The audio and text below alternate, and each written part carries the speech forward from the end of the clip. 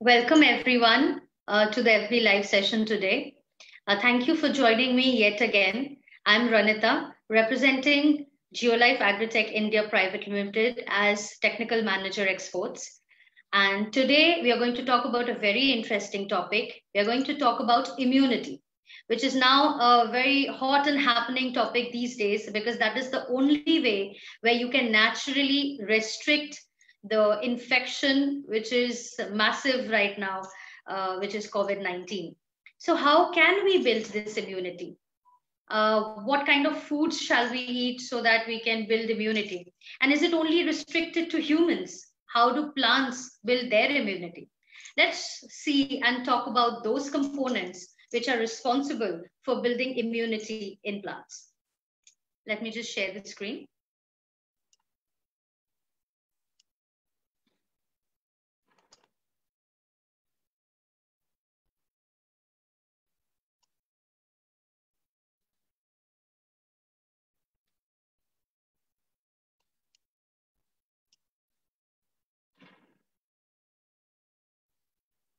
Okay, so I hope it's visible to all.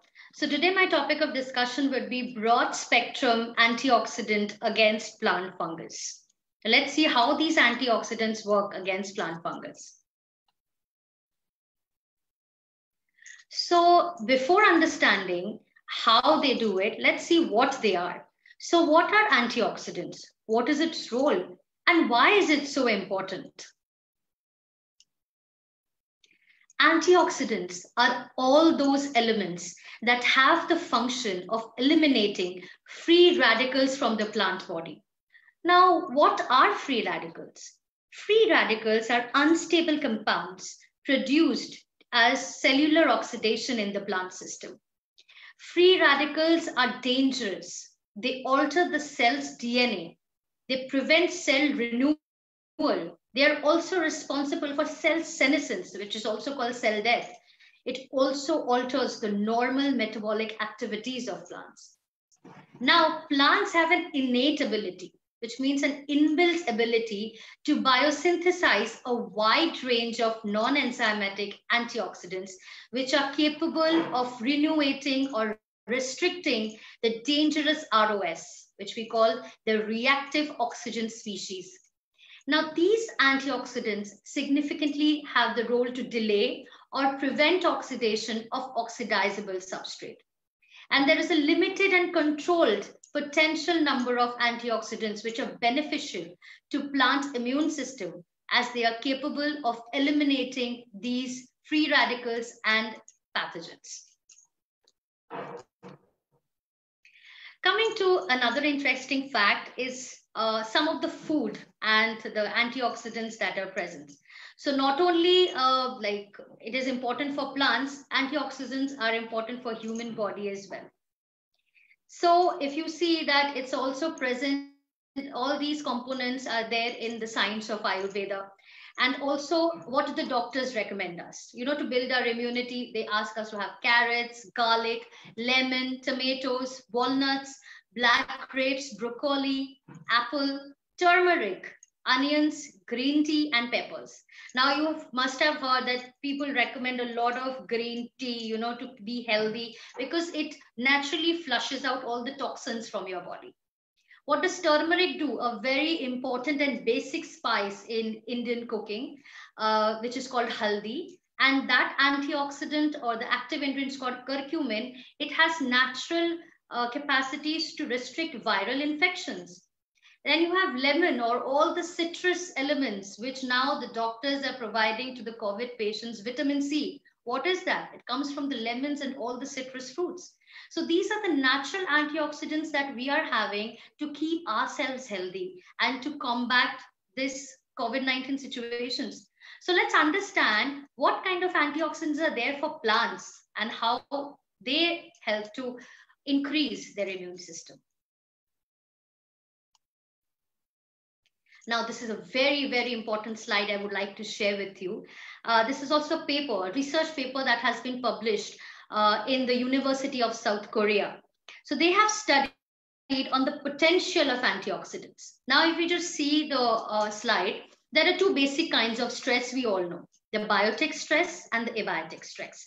Now, the biotic stress are those which is because of living organisms like bacteria, fungus, virus, all these. And abiotic stress are those which is because of non-living things like climatic conditions, for example, drought, excessive rainfall, frost due to alkalinity, anything which is for the non-living factors. Now, these are the ones which make the plants in stress. Now, what does stress lead to? Stress leads to the generation of ROS, which is the very dangerous free radical reactive oxygen species. Now, what damage does this cause? When there is stress, these reactive oxygen species are generated in, number one, in the chloroplast of the plants and sometimes at the mitochondria of the plants. Now, we all know that the mitochondria is what? It's the powerhouse of the cell. Now, powerhouse means there is where all the metabolic activities happen. So, if the ROS is generated there, it stops or inhibits the natural ongoing metabolic activity. So, what do we have to do? We've got to stop this ROS from happening. Now, when the plants understand there is some oxidative damage happening, when it happens in case of biotic stress, for example, if you take a leaf, and there is some fungal infection, so you can see the pores. Later on, these pores penetrate and mature and they start multiplying. Now, when they start multiplying inside the plants, what do? They destroy the cell wall, they destroy the metabolic activities, they destroy the DNA and the RNA structure. So the entire process, the physiology of the plant is destroyed, and then the symptoms appear. So when a plant understands this, the oxidative damage has started to happen. What does it do? It kind of triggers two main defense systems. One is the enzymatic antioxidant defense, and one is the non-enzymatic antioxidant defense system. Now, this non-enzymatic antioxidant defense system leads to three major kinds of antioxidant. One is the low molecular weight antioxidant, high molecular weight antioxidant, and the potential antioxidants. But research has shown that this potential antioxidant is the main one which can restrict the main ROS. So this potential antioxidant should be what kind, and what kind of character should it have? It should have the three main characters, which is it should be a radical scavenger. Radical means free radicals. Now, there are three types of free radicals. One is the reactive oxygen species, one is the reactive nitrogen species, and another one is the reactive sulfur species. So this potential antioxidant should have the character to scavenge, to destroy, to kill these three kind of free radicals. Next, second is it should be a metal chelator, which means there are some metal toxicity also happens in the plants. So it should have the potential to also be a metal chelator. Then it should also act as a reducing agent, which means that the ion transfer that takes place should be smooth. The catalytic reaction that takes place should be smooth. So these three essential characters should be present for the best antioxidant. Now, Geolife, and I'm proud to say that Geolife has identified, discovered this potential antioxidant, which has these three characters, and it is called L-methylfolate calcium. This L-methylfolate calcium is a derivative of folic acid. We will get to know about this even later, but this is the initial ones. Let's go to another research. So this is another interesting research, which is from Germany, and this is a role of antioxidants in drought resistance. Now, this paper signifies that antioxidant not only scavenges the ROS, but it also has an amazing role in drought resistance as well. So if you see this picture, I will give you a brief of it. If you see the blue line, this is the water availability. So where the water is more, the stress is less, naturally. Now, when the water availability is lowering down, the stress level is increasing. Now, if you see, when the stress level increases, the antioxidants are triggered, and the antioxidants make certain changes in the cell molecules in certain components that the plants have the ability to protect themselves against the drought. For example, the stress, when they are in the mild and the moderate stage, what happens? The antioxidant helps in stomatal closure. It helps in the curling of the leaves, and also it makes a waxy layer on the leaves.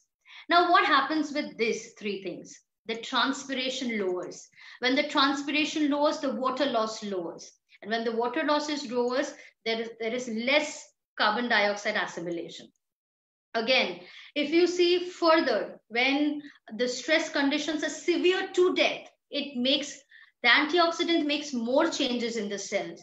It makes osmotic adjustments in amino acids like prolines, in sugars. It makes increased in root to shoot ratio. It makes certain cell wall modification. It makes reorganization of the entire metabolic system. And it also activates the antioxidant system so that the plant has the capacity to endure in these drought conditions.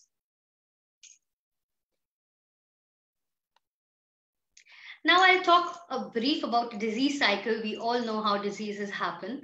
Now, when a plant is heavily infected by a fungal disease, it has a natural death. Then the debris or the infected parts of the plant, these are then transmitted through soil, water, air to different other parts of the plants which is surrounding it. And this is how the disease transmits from one plant to another. And when the situation becomes favorable, which means when these spores are lying there and the environment becomes humid, becomes too much of drought conditions occur, then is the time when these spores start maturing, start penetrating, and start multiplying and cause all the oxidative stresses and leads to these symptoms that we understand as lesions, as all the manifestation of the disease we understand in the plant. So this is how the disease cycle, and again, this cycle is repeated the same way. Now, coming to a very interesting thing here is the interrelation between the host, the environment, the pathogen. Now, they're interconnected because the disease cannot happen if there is no presence of host and you just have environment pathogen. There is no disease. If there is no favorable environment and the host and pathogen is there, then it's also no disease. For example, we tend to catch cold and sneezes, generally during winter. Why during winter? That is because the microorganisms or the pathogen responsible for this cold and cough are already there surrounding us. Now, when the temperature lowers down, the conditions become favorable for the pathogen. It creates a conducive environment where these plant pathogens, normal pathogens start multiplying. And when they multiply, they attack the host, like host, which is us. And when we get attacked, similar process goes through, and then this cough and cold is the symptoms. So that's how, if there is not a favorable environment, pathogens will not attack you. Again, if there is no pathogen, host and environment, no question of disease. So these three factors have to be equally favorable for the disease manifestation to occur. So they are interrelated with each other. Now, what happens is whenever there is a disease, we've seen farmers tend to put a lot of chemical fungicides. But what does chemical fungicides do?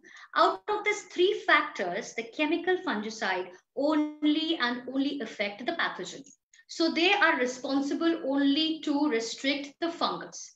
They do not care about the host because chemical fungicides do contain toxic elements, which later on is harmful for the host.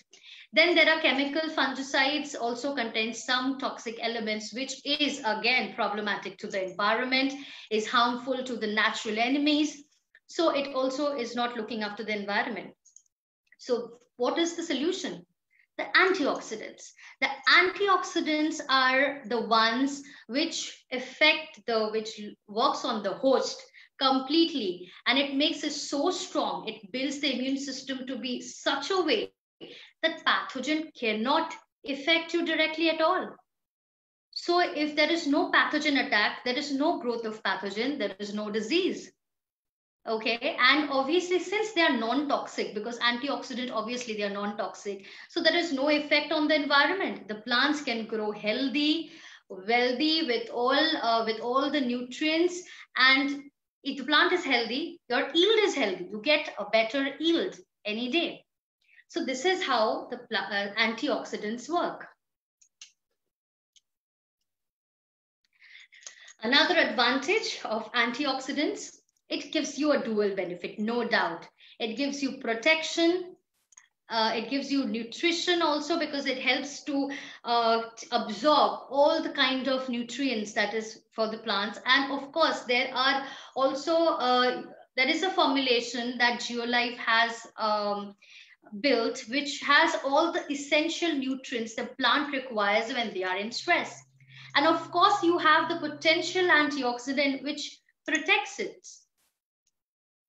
So therefore, there is the nutrition and the protection together to the plants.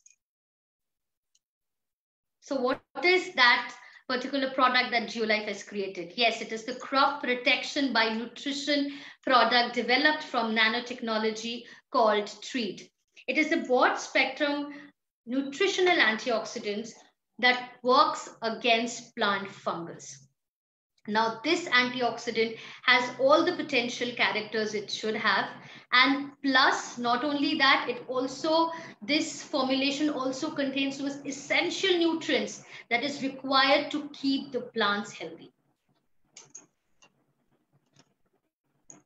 Yes, so Treat is an innovative and powerful antioxidant which works effectively on broad spectrum fungal diseases. It is made up of specialty nutrients and vitamin in bioactive metabolic form, which are easily available to plant cells. We'll get to know how it is easily available. It recovers the plant from micronutrient deficiency. Of course, if your formulation has essential nutrients, it will not have any micronutrient deficiency, helps in root and shoot growth. 100% water soluble, can be applied through foliar drenching drip. It has very, very low dosage. And of course, if the dosage is low, the cost is also effective. Coming to the benefits, antioxidant with nutrition helps in building immunity in plants against plant fungal pathogens. 100% biodegradable, very, very important. Can be used in preventive as well as curative. No residues, and it's harmless to natural enemies. And it helps to combat against biotic and abiotic factors, which then again leads us to disease manifestation. So we've always heard about this phrase, prevention is better than cure. Antioxidants Treat just does that. Now we come to the mode of action. Interesting, how Treat works. Now, chemical fungicide, like I told earlier, are toxic and they directly kill the fungus on contact. But Treat is non-toxic and it does not work on the fungus directly. It works to develop the immunity and defense system, which is called SAR, or the systemic acquired resistance and the induced resistance of a plant, which helps against the fungus naturally.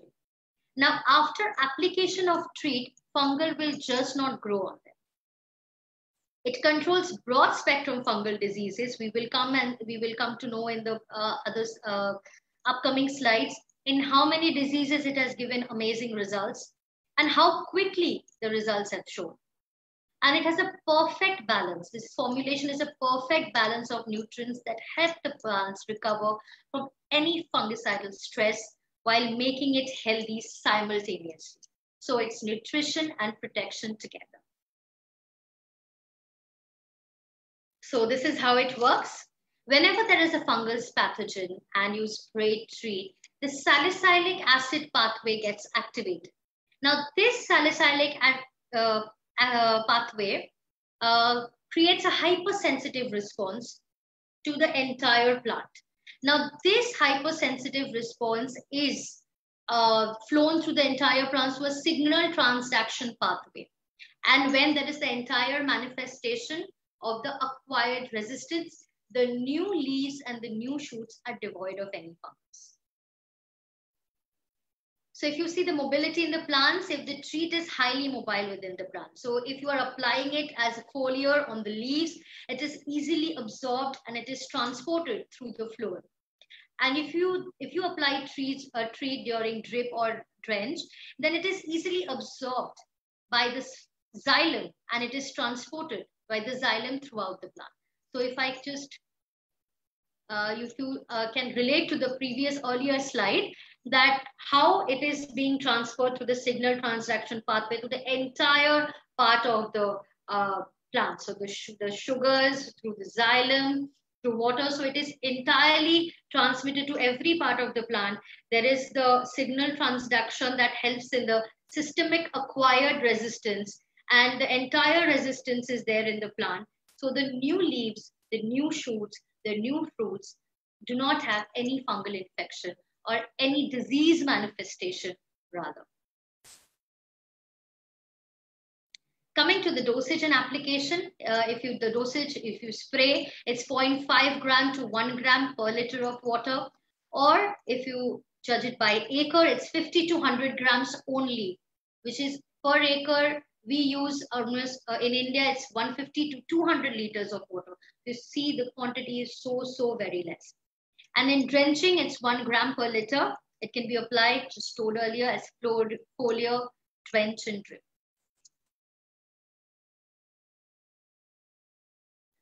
The results of treats, it being why it's called broad spectrum, because we've seen results in chili, in root rot, fruit rot, alternaria, damping off, dieback, powdery mildew, leaf spot, anthracnose, wilt.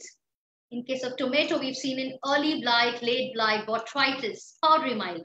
Brinjal, leaf spot, papaya, root rot and fruit spot, banana, sigatoka, one of the deadliest diseases in banana.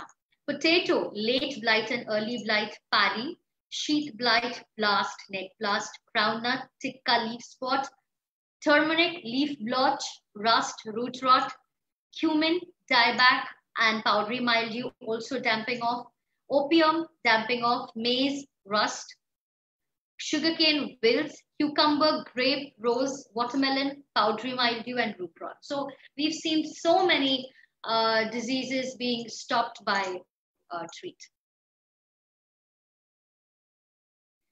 So there's some of the pictures from our trials. So treat also improves seedling vigor, which was like really shocking for us to understand. But then we could understand because it has the potentiality of that antioxidant, which helps it, from stress, it releases it from stress, improves its health. So we understand how its vigor, its vitality is also related. So you see the control and the treated product, the cabbage nursery on the right, which is this part, is sprayed with treat, 0.5 gram per liter. It is healthy, broad, dark green leaves, and also much heighted than this part of the seedlings. And the unsprayed ones you see has light green and shorter seedlings. Coming to the next, tomato early blight, which is caused by Alternaria solani. So here you see is the treated plot. Sprayed 4 times, 0.5 gram per liter at 15 days interval after infection. And you can clearly see the new fruits, the new leaves are devoid of any fungus. And the ones which is without spray are heavily damaged. Coming to the next is the cotton leaf reddening. So here you can clearly see the reddening of this, and just 8 days before and after application of treat, 0.5 gram per liter, just see the difference. Drying of and shedding of flower buds in winter. You can see how it's dried completely. And this is 15 days after treat spray. There's no flower bud drying. So healthy flowers are there. It has given amazing results on anthracnose and fruit rot disease in chili. This is the pictures before spray and just after 8 to 10 days. Believe me, there's no new fruits with no rot. It's so clearly distinguishable. Then you have the pepper rot, which is caused by Phytophthora, and crown rot as well.